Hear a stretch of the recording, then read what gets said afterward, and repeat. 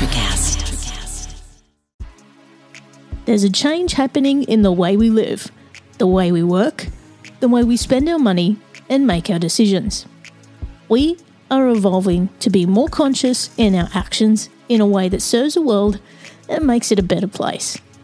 Welcome to the Ethical Evolution. The Ethical Evolution podcast is brought to you by Ethical Change Agency. I'm Bindi, I'm the founder, and my mission is to help ethical entrepreneurs and holistic healers to find their voice through spiritual coaching and podcasting. I'm honoured to bring you the stories of those who create change through healing, kindness, innovation, purpose, and spirit. Understanding that to create collective change, we need to be the change. It all begins with us. After an excruciatingly painful divorce, Kelli Calabrese got certified as a divorce coach to help and heal others to do the same. As an author, health and lifestyle coach, and speaker based in Texas, Kelli helps women go from grief to great with her intentionally fabulous coaching. She also has released the book Success Habits of Superachievers, sharing 80 stories from world-class coaches, thought leaders, entertainers, speakers, authors, realtors, and more. Kelli is a breath of fresh air who's here to remind us we're already fabulous. We just need to set it free. Welcome, Kelli, to the Ethical Evolution. Thank you for having me, Bindi. I've been looking forward to this. Me too. Now, you're coming to us from the big, wide span of Texas.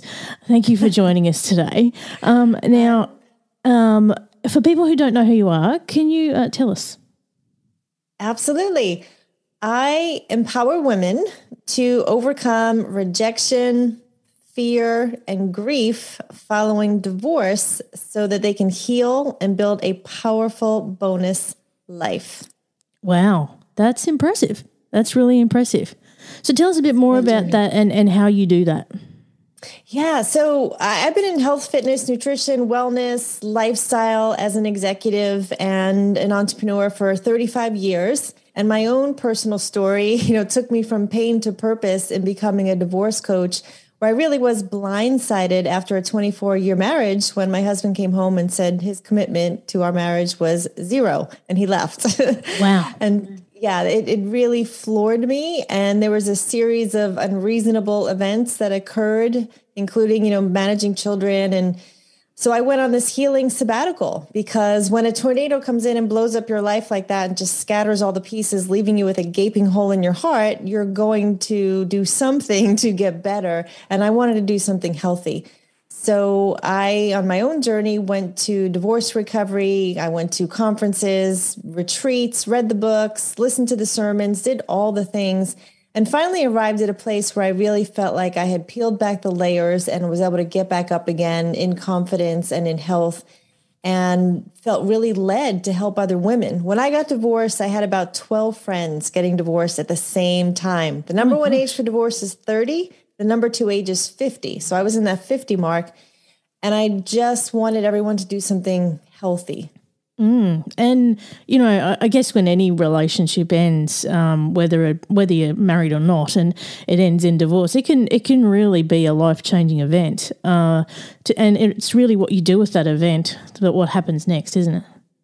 Absolutely. Yeah, I had studied personal development for over 30 years when I was going through my divorce, but nothing really prepared me. I mean, all the Tony Robbins and all the, the certifications and all the coaching that I had done with people of all walks of life, including friends who had gotten divorced, until I went through it, I didn't really understand. And that was just the turning point that made me reevaluate everything in my life, which really started with my identity. I realized my identity was in who I was as a wife and a mom when my kids were about to go off to college, and the neighborhood I lived in, and all those things. So I really needed to hold up the mirror and ask myself, who am I? Yeah, and there's a lot of conditioning that comes, I think, with the history of marriage and divorce. I mean, just the energy of the word divorce, it just sounds yucky, doesn't it? It's just one of those things that nobody wants to go through. But it can get really nasty, can't it? It can. I mean, divorce means cut off from, separated from. And when you're with someone for a long time, you don't ever really imagine, unless it's unhealthy, abusive. I mean, there are cases where you just, should not be connected. But I really thought we'd sit on the bleachers next to each other. We'd be at birthday parties, celebrating for the kids. But it was cut off. I mean, social media, everything. I haven't had communication in years. And that just kind of added to, because you're kind of grieving, like this was your best friend. So you lost a lot. And in my case, my former husband was reengaged within a month and remarried and had a whole new family. So that just, kind of triggered the grief even more. But everyone's story is different, but the suffering, the bitterness, the anger, the sadness, the denial, the fear, everyone experiences that to some degree. That's just part of grief, whether it's the actual death of a spouse or death of a child, loss of a job. I mean, any loss, you're going to, in a healthy way, hopefully, if you do it right, hit all those grief points. But a lot of people get stuck and they get stopped and stuck in one of those places.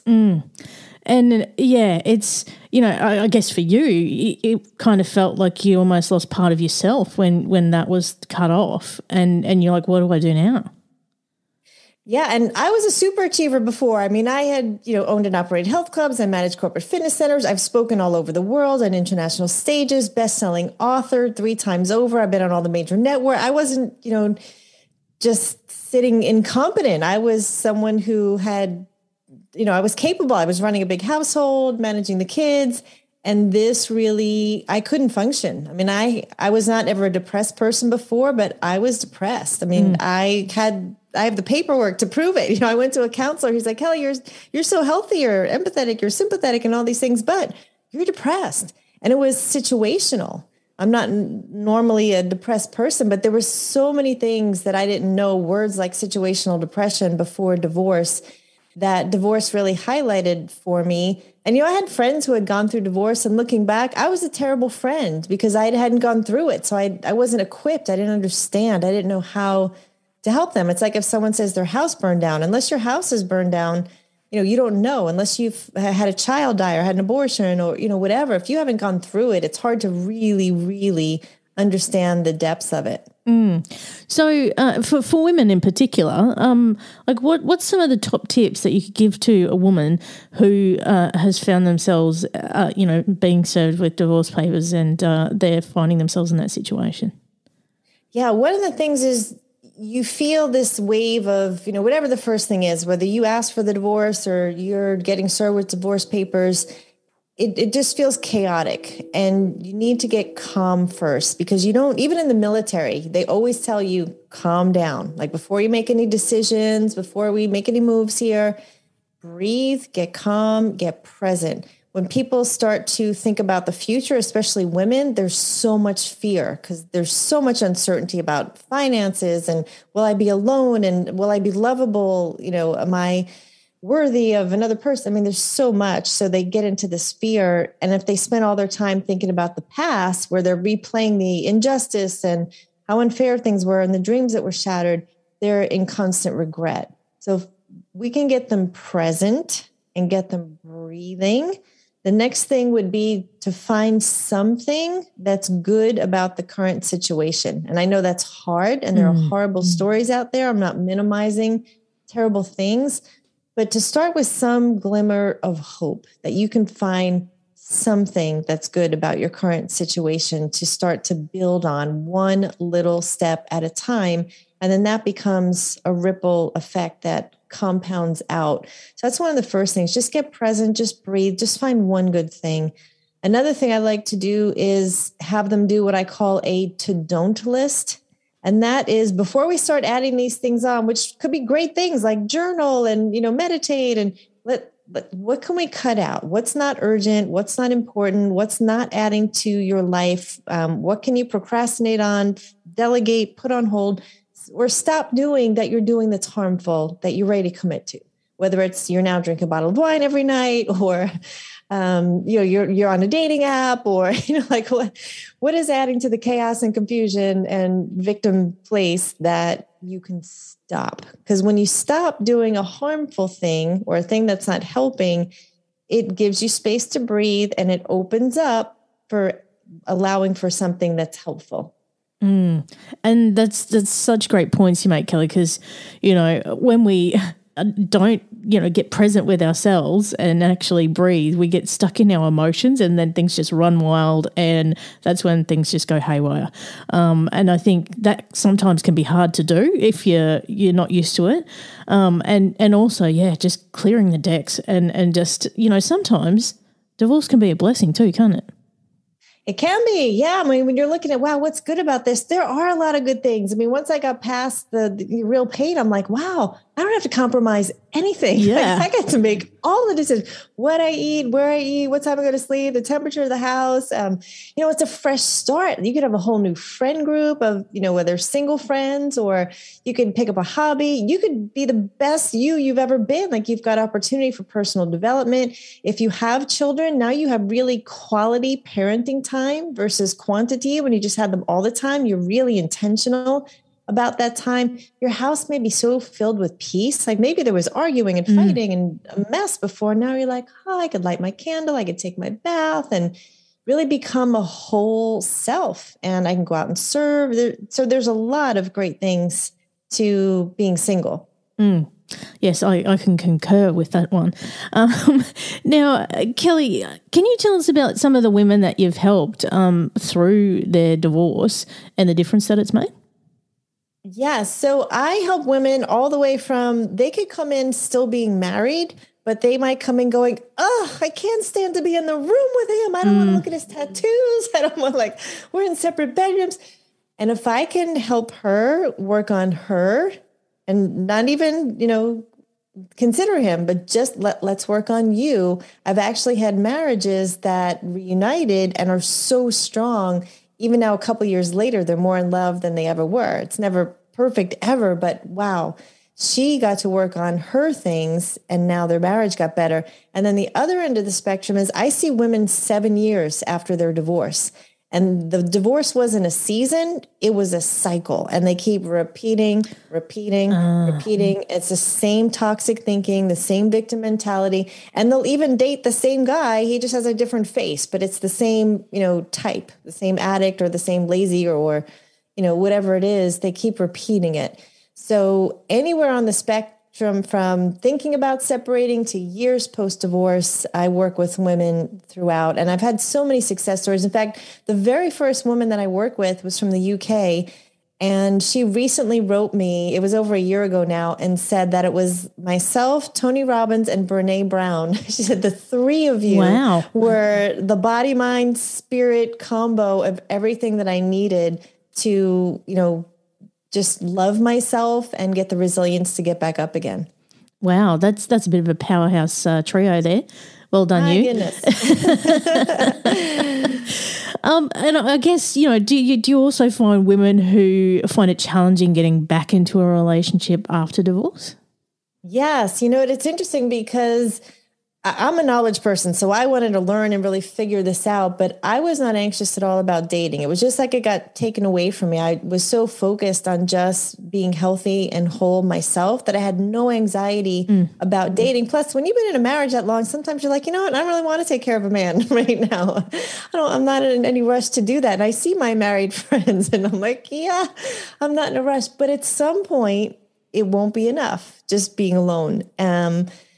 They put people in prison in solitary confinement because it's torture. I mean, we're not designed to be alone. And some women will isolate in an unhealthy way. So there's always those two ends of the ditch where you don't want to put yourself in total isolation where you'll never look at a man, you hate man, you're like that's not healthy.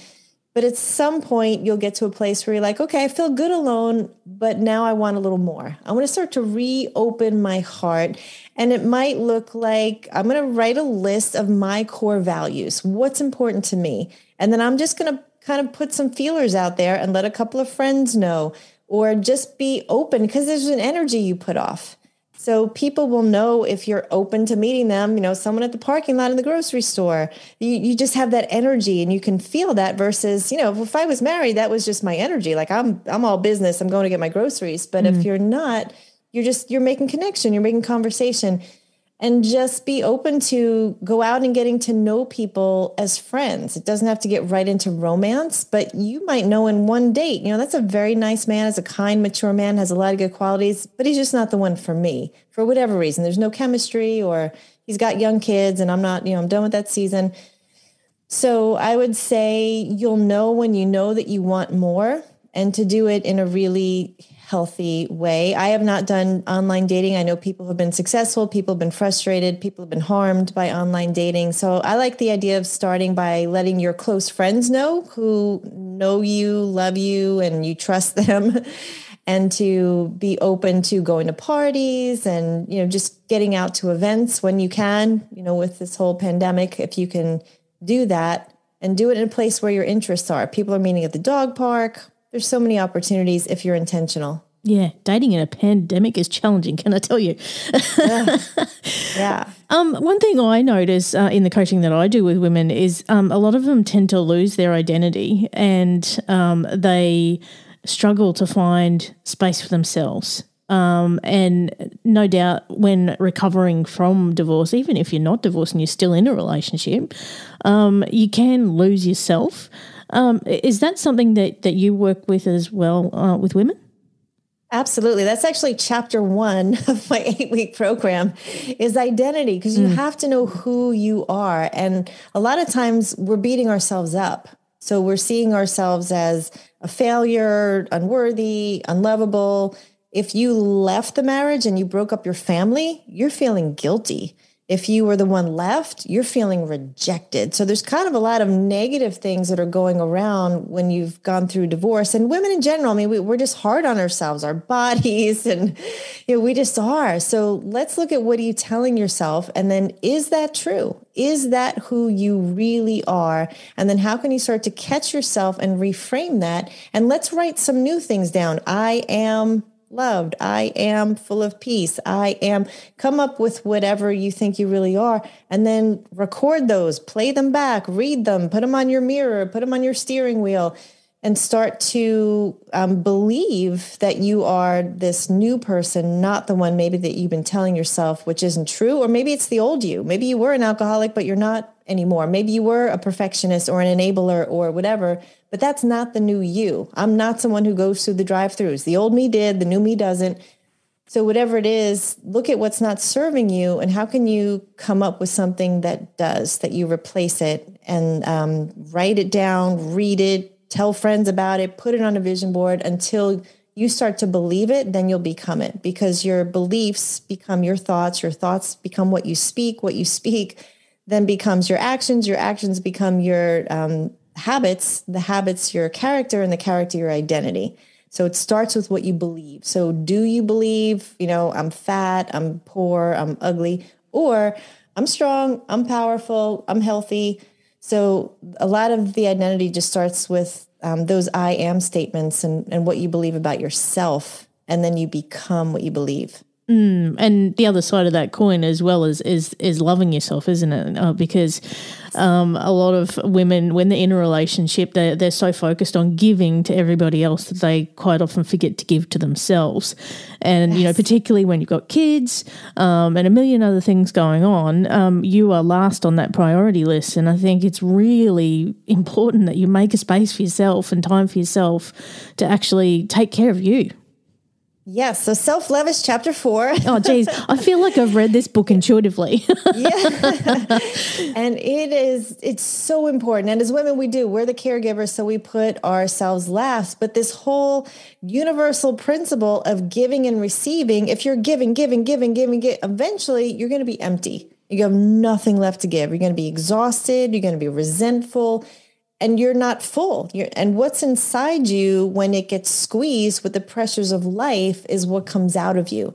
And if that winds up being exhaustion, bitterness, anger, defensiveness, because that's all that's left, because you've served strangers, you've served, people at work, everyone else, and there's nothing left for you. So you have to refill your cup. And the cool part is the receiving, turn your receiver on. not only being good to yourself, but let other people be good to you. Like we're so like resistant to that. Why are we so bad at receiving? And when I turned my receiver on, it was amazing. I stopped telling people, no, I'll buy dinner. No. I'm like, wait a minute, you're always giving. Like it's okay for someone to buy you dinner or to bring you a book or whatever. Well, it got so amazing that I actually started keeping track. And every night when I journal, I have a section of my journal that's about something I received for the day. And I put a dollar value on it. I'm like, wow, someone bought me soup or someone brought me a book or, whatever it was. I started writing it down and it's been amazing. I mean, it literally is going to total a lot of money at the end of the year that I didn't have to pay for, that because I was willing to receive. And then you start to love yourself more and care for yourself more when you're willing to receive. Yeah, absolutely. Excuse me. Now, one of the things I love to ask guests, Kelli, is what being ethical means to them. And I'm curious to find out from you what it means to you. Yeah, I would say being ethical is an important core value. It's when you're doing the right thing when someone isn't looking. But for me, it's really letting love win. To me, the highest possible ideal is love. And that's what I go for every day. That is the lens that I look through to make all my decisions in life. And I always want the best possible outcome in every situation until it's a present tense reality. So I'm always contending for love to win. And to me, that's the ethical thing to do. We're called to do that. We're called to do right, to be well, to be doers of good things. Absolutely. And I could not agree more. Now, Kelli, tell us just quickly, I know you've been talking about your book, but can you tell us just a little bit more about it and where people can get it? Yes. So my book and my program are two different things. My latest best-selling book is called Success Habits of Super Achievers. And there are over 80 stories in there of ordinary people that something unreasonably difficult happened to, that they chose to overcome that thing and not only overcome it, but to do something amazing with it and give back. And so I recommend that people read a chapter a day, because if you just wake up, it's a couple of pages and you read someone's story, like, wow, if they did that, I could get through my day. I can't even, compare what I have to that. Or you'll just read some story that will give you hope. And so that's what the book is about. If they go to my website, kellicalabrese.com, it's Kelli with an I. They can get a free electronic copy there, or they can get it on Amazon, Success Habits of Super Achievers. So they can download it right now. And then my program is called Intentionally Fabulous. And that is about helping women redefine their lives post-divorce to go from grief to great. And that's at intentionallyfabulous.com. And we could all use a little bit of fabulous right now, Kelli, I reckon. Yes, I agree. And that book, oh my gosh, there was a reason why you and I stumbled upon each other. And just that alone, my gosh, you could make a podcast out of that book. Seriously. Yes. Well, you can contact the co-authors in there and invite them to be on your show. Most of them are some of my personal and best friends, and amazing stories in there. Thanks for that tip. Now, I got the final big question for you, Kelli. What's the change you'd like to see in the world, and how can we bring it to life?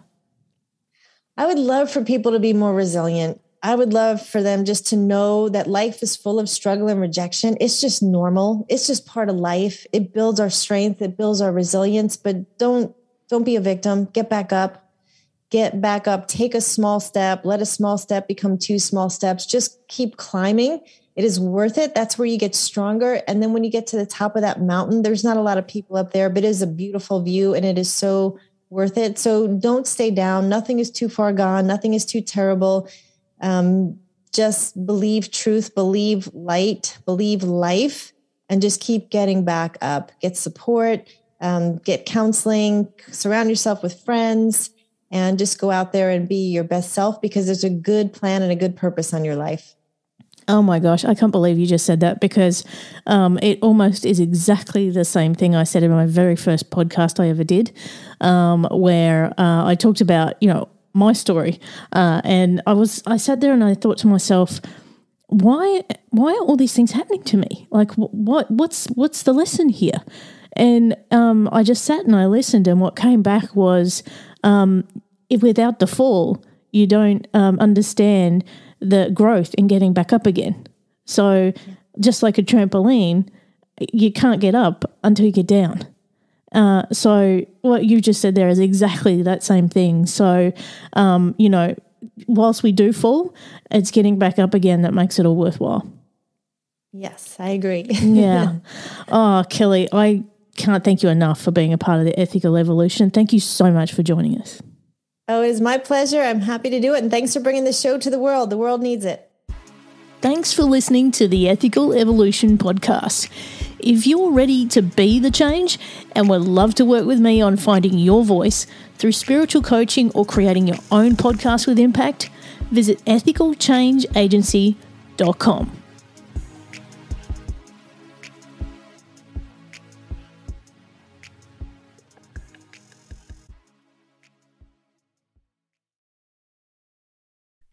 Welcome, explorers of the human experience. This is Let's Talk Soul, and I'm your host, Claudia Monticelli. We're not afraid of the great mysteries of existence here. Soul versus consciousness, we're on it.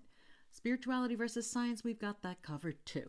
Join us in navigating these profound topics with wisdom, curiosity, and a dash of audacity. Whether you're a spiritual veteran or just starting your journey, Let's Talk Soul is your passport to the unknown. Let's Talk Soul, diving into the depths of the human spirit. Subscribe now wherever you get your podcasts. Miles, are you ready to record our promo for Season 2 of the Wanna Bet podcast? David, have you ever seen a grown man naked? Miles, we're not here to quote lines from Airplane. We're here to tell people that Season 2 starts August 18th. But I like Airplane. I know you do, but Wanna Bet is a sports betting podcast. Each week we bet $1,000 on the NFL teams and games that we love. Well, that sounds like fun. It is fun. And last year you picked over 60% of your games correctly. How'd you do? We're not talking about that. We are telling people that they can find us every Friday. So no more movie quotes. Roger. Electric acid.